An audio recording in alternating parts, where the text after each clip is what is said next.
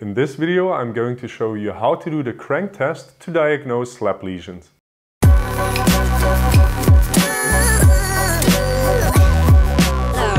Get our very own assessment ebook and mobile app. Links are in the video description. Hi and welcome back to Physiotutors. Gismervik et al. In the year 2017 performed a meta-analysis of shoulder tests for slap lesions and found that the crank test had a sensitivity of 46% and a specificity of 72%. For this reason, the crank test has a weak clinical value in the detection of slap tears. The crank test can either be conducted with the patient in sitting or supine position, like in this example. Then bring his shoulder into 160 degrees of elevation in the scapular plane and flex the elbow to 90 degrees.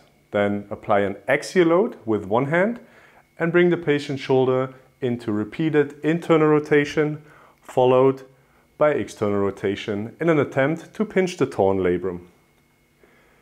This test is positive in case of clicking with or without pain or apprehension by the patient.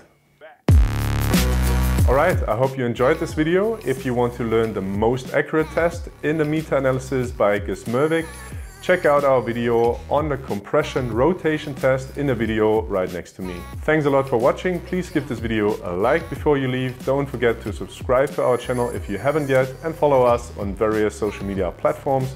This was Kai for Physiotutors. I'll see you next time. Bye.